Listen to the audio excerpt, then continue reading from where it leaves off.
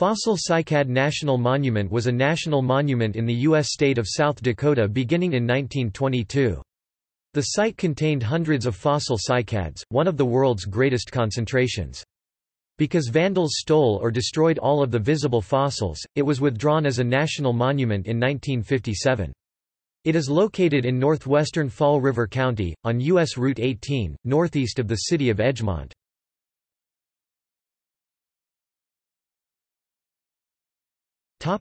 Discovery.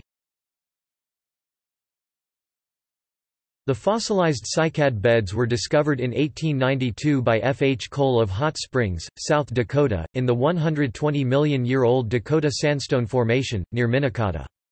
Cole sent photographs of the fossils to Professor Henry Newton, a geologist at the Smithsonian Institution.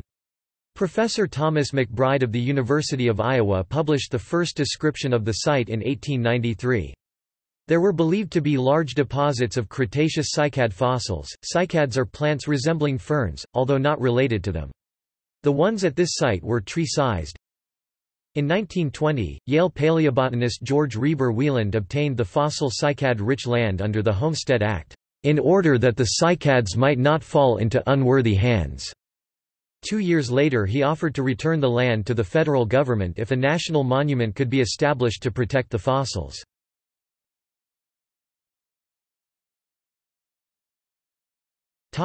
Establishment of the national monument. The original monument was established on October 21, 1922 by proclamation of President Warren G. Harding. It encompassed 1.3 square kilometers, 320 acres at the south entrance to the Black Hills of South Dakota.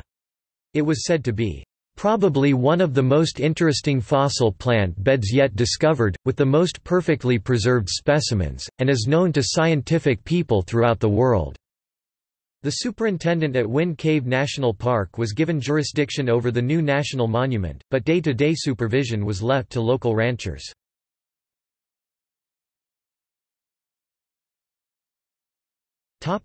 Deauthorization of the monument. Even before formal approval of the new national monument, all of the visible fossils had been removed. Excavations in 1935 uncovered many new fossils. The site was retained for some years in the expectation that erosion would uncover new fossils. This did not happen, however, and on September 1, 1957 Fossil Cycad National Monument was transferred to the Bureau of Land Management.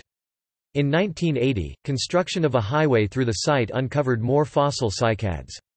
The site was nominated as an area of critical environmental concern in 1997.